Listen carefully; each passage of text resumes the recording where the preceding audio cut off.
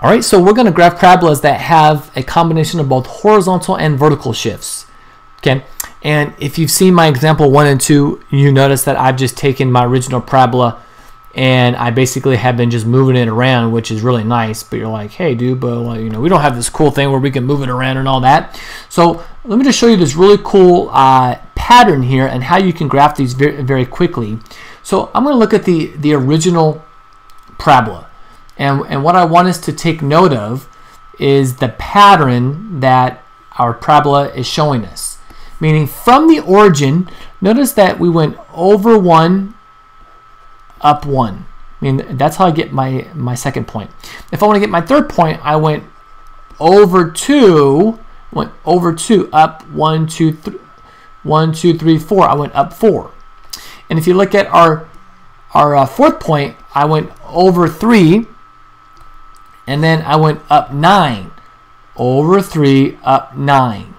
Okay, and this pattern is actually very important here because the most important point on a parabola is the vertex.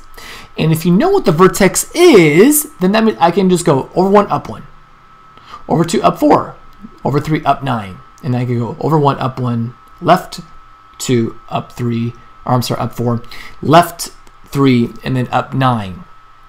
So really the pattern that we want to write down here, and I'm going to write it down over here, is every parabola has this same pattern right here. And that is that from the vertex, we're going to go over 1, up 1, over 1, up 1. And then you're going to go over 2, up 4, over 2, up 4.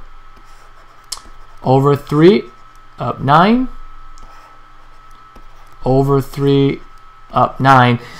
And notice that if you square 1, you get 1. If you square 2, you get 4. If you square 3, you get 9. So this pattern is actually very important, and you want to commit that to memory because the way that we're going to graph these guys is by using that pattern. So I'm going to erase this and watch how quickly we can graph now these guys that are on the left.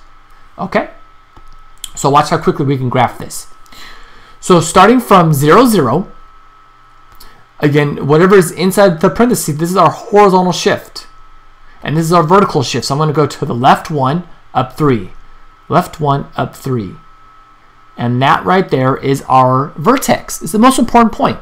Okay, again, I went left 1, up 3. The pattern was over 1, up 1. Over 1, up 1. Over 1, up 1. And then I have to go over 2, up 4, over 2, up 4,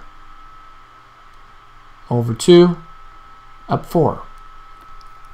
Now, if you're wondering how many points do you really need to graph a parabola, well, really, minimum, in my opinion, is 5. I don't think you could get a really good one by just having these 3. So you should at least have 5. So we're not going to be able to fit the over 3, up 9 on this coordinate plane. So I'm just going to leave it just like that. And this is what our parabola would look like. So that would be h of x is equal to x plus 1 squared plus 3. Now what about this guy? X plus 4 quantity squared minus 5. Well, that means I'm going to go left 4, and then I'm going to go down 5. 1, 2, 3, 4, 5. Bam, that's the vertex. Now just do the pattern. Over 1, up 1. Over 1, up 1. Over 2, up 4. Over 2, up 4. And if you want to do the 9 one, you can, but just because I want to try to fit them all in the graph here. So I'm going to go ahead and graph my parabola. And there we go. And so this is my h of x equals x plus 4 squared minus 5. Okay? So really, what are we doing here? The h is our horizontal shift, and the k is our vertical shift. Okay? And last but not least, let's graph this guy. So we're going to go over 2, down 3. So over 2 to the right, and then down 3. 1, 2, 3. So over 1, up 1, over 1, up 1, over 2, up 4, over 2, up 4, and that would give us our last parabola right there.